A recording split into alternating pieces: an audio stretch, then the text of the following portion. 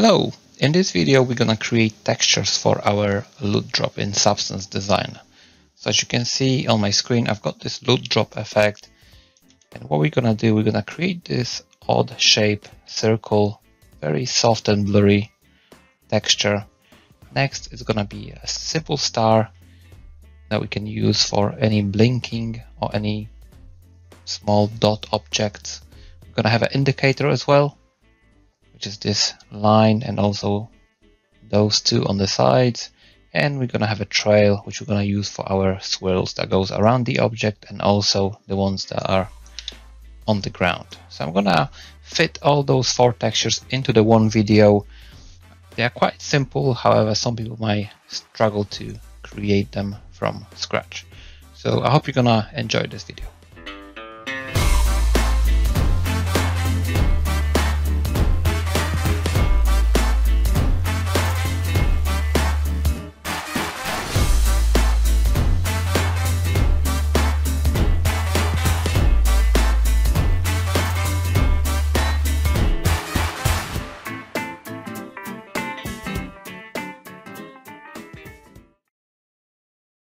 So now we are in Substance. I'm just going to press Tab and I'm going to start with the simplest texture. So I'm going to go for Starburst.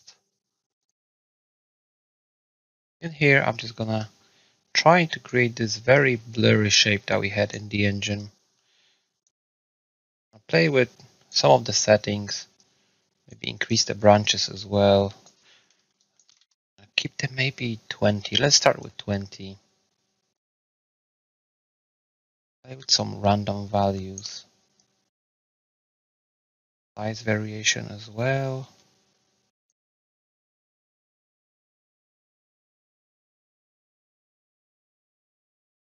I want this to be very blurry. I think I'm just gonna go with this. The max size.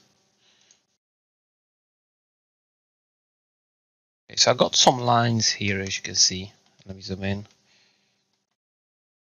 Right, the shape overall is very, very blurry. So I'm just gonna keep this one as this blurry texture I'm gonna need for any glow that I want around the objects. I'm gonna export it as a RGB. And obviously I'm just gonna put them into 3 slots. However, whenever you exporting those textures, you can put one into each channel and you can end up with having 1 or 2 textures in the engine for the optimization purposes. Okay, so that's the first one. For the second texture, I'm gonna go for Starburst again. I'm gonna change branches amount to 4. I'm gonna increase the max size to maximize the UV space. I'm gonna keep it as is. I'm gonna copy and paste this. And for the one at the top, I'm just gonna increase the blur and the min size as well. That way I created like a nice glow or halo around that main shape. Okay. The thing is, I'm just gonna decrease the max size because I don't want to go outside of the boundaries. I'm gonna blend those together. I want this blurry shape to go to the top. I'll change here to add, and for the opacity, I just want a slight glow around that shape. So I'm gonna go maybe for 50%, which is 0.5 here on the opacity slider. I'm gonna go for bevel next. I'm not sure if I'm actually gonna use this bevel. I want to see if it's gonna look good, because this is like an erosion map for that texture. So I'm gonna go for minus 0.05, then maybe more, maybe 7 or less. Yeah, I'm gonna go for maybe 4, so minus 0.04. And now I'm just gonna blend those together using RGB merge node. So the erosion actually gonna go, I want this to go to the blue channel. This one's gonna go to the green and red. What you could do, you could merge those 2 textures together by getting the RGBA split. And for example, you can just drag R channel here, and that way you can merge 2 textures into the one file. I'm not gonna do that. I'm just gonna go with this so I can have two separate textures. However, if there'll be a game project, I'll probably try to optimize this as much as I can and merge those two together. Next is gonna be the indicator. So I'm gonna start with shape. I wanna create this vertical line. Cut a little bit at the top and bottom as well. I'm gonna blur it slightly. Careful not to go outside of the boundary. I lose some data, so I'm just gonna maybe shrink it a little bit more and increase the blur.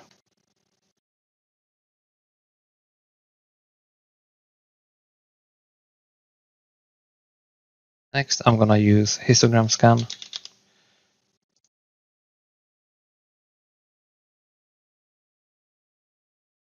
I want my edges to be slightly rounded on both ends. And now if I can go to my shape here, and I'm gonna decrease the size of it, you can see I'm maintaining those rounded edges. Okay, so that's what I've got so far. Next, let's use trapezoid. Trapezoid transform grayscale. What I want to do, I want to create this hinge at the top, and I'm going to turn off the tiling mode here. So no tiling. Next, I'm going to use another blur because I want this texture to be actually the halo.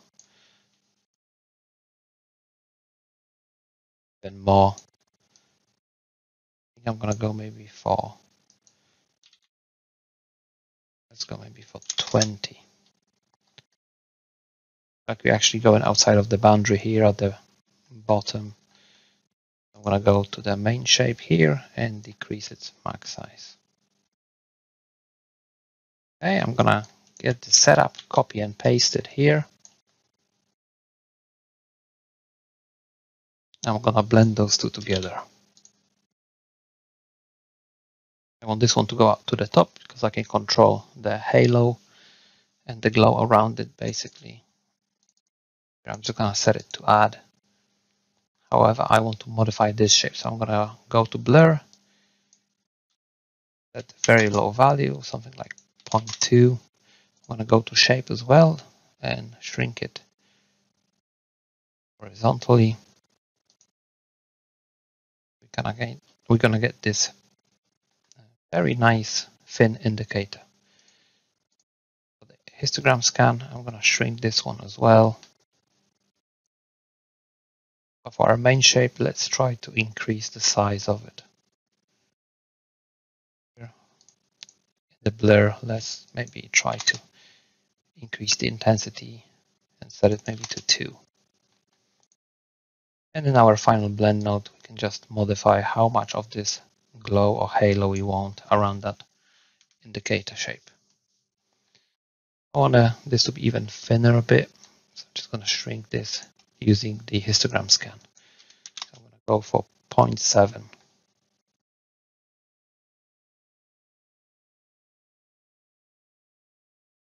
Next is going to be RGB merge, and I'm going to merge those together into the texture.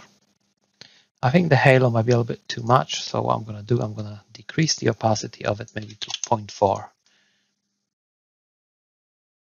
Still feel that it's actually a little bit too much. You can go to shape, try to scale it down vertically.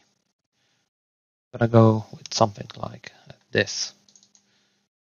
Obviously, once you put in the engine and start making material, if it feels that it's a little bit too much, you can come back here and just tweak those settings.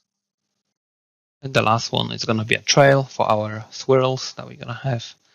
So I'm going to start with Perlin noise, cross section. I think this is my favorite method of extracting the trail out of various shapes. I'm going to go for gradient mirrored drawing style. In here, I'm just going to use histogram scan to extract that shape. I go back to Perlin noise now and try to get much lower scale. So for 4, I think 5 might be a little bit too much, so let's go with 4. So we've got the shape now. I'm going to go for bevel. I'm going to head into the minus values. Get some nice shapes from this trail. I'm going to use warp next. I want to use the multi-directional warp grayscale. And in here, I'm going to bring another Perlin noise. I'm going to modify the scale of it as well. And in here, I'm going to try to get try different settings. I'm going to try chain, only on 2 directions. Average, max. I think I'm going to go with chain. I think it gives some really nice results. I'm going to blur it just to create this nice soft outline and the glow. I'm going to go maybe for, let's try 40, and we can always come down later on. I'll blend those two together. I want my glow to go to the top, so I can control it with opacity. In here, let's try to get a different value than add, because as you can see, if I'm going to set it to add, it's going to just overblown the center of it. So I'm going to try maybe max, min. I think max is going to work exactly what I want. I'm going to now decrease the opacity of that glow. Just think I want a little bit, not too much of it. Next, I'm going to use another blur just to get rid of any hard edges that might be there. So I'm going to set it to 1. I'm going to use next, maybe let's try another warp.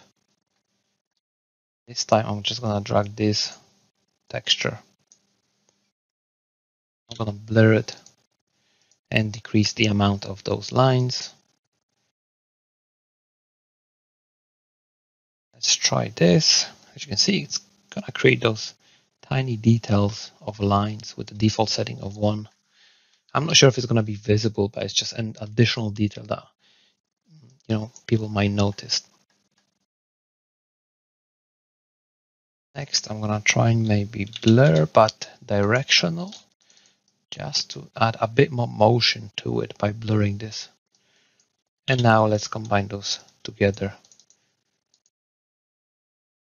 Max settings. So we're going to maintain the hard lines of that one, but we're going to implement the blur of this node. And now we have, actually I'm going to switch those around.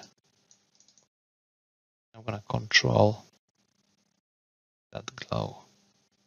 As you can see, it's kind of adding slight halo around our shapes, because without it, we got this kind of dark outline.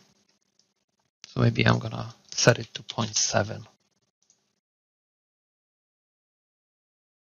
Okay, now I want to get rid of the sides because I will be scrolling that texture over the mesh and I don't want sides to be there. So what I'm going to do, I'm just going to use a blend node.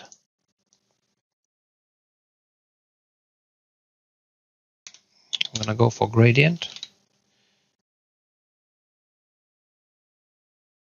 Let's try this one. I'm going to rotate it 90 degrees.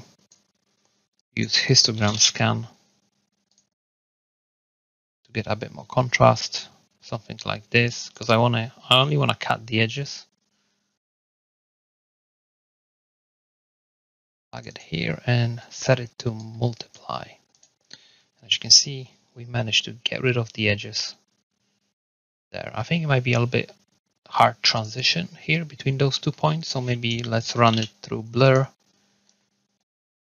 Plug it in. As you can see, we managed to get rid of those hard lines that we've been getting. Right, I think we are actually going outside of the borders here. So I'm going to tweak it by scaling down the position of that histogram scan and tweaking the contrast as well. Because I want to maximize the space. However, I don't want to go outside of the borders. So if you're getting some weird results or it's not tiling properly in the engine, that might be the cause of it. So come back to substance and try to increase your black range in the textures here on those sides. Okay, so that's it. That's the 4 textures we've done in this video. Add another RGB merge here, and we have a separate texture. The way to optimize it would be to probably combine those two into the one texture and those two as well. For each of those, you can create this bevel node if you want to have some nice erosion. So you can go into the minus values of that trail, for example, and you can try to erode it that way. I think there is a lot of soft shapes here and a nice contrast between those. So I think I'll be okay by using just the power if I need to erode that. However, I just will be scrolling that over the mesh. So I don't need any erosion actually, because it's going to go from point A to B. Anyway, I hope you enjoyed this one. If you want to optimize, just merge those textures together and that should work for you. All right, thank you so much.